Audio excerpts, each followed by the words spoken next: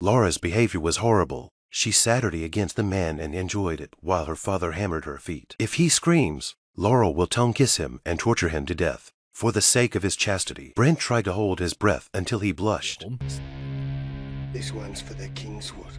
After all the torment, father and daughter dragged Brent to see the photos. He said that this young boy was Laura's first love. Do you know what happened to him later? It was played out in less than a year. She spent the next few years looking for a more durable lover. She finally settled on Brent. After that, Laura looked at him. It was time to test his durability. With that, she grabbed a fork and carved Brent's body. She soon finishes and gives her love for the love. And that's just the appetizer. Laura took a bottle of greenkins and sprinkled white powder on Brent's body. So this is the legend, salt on the wound. Tired of playing, the birthday celebration began. Asking Brent to blow the horn cheer. Such a low voice is not Eden.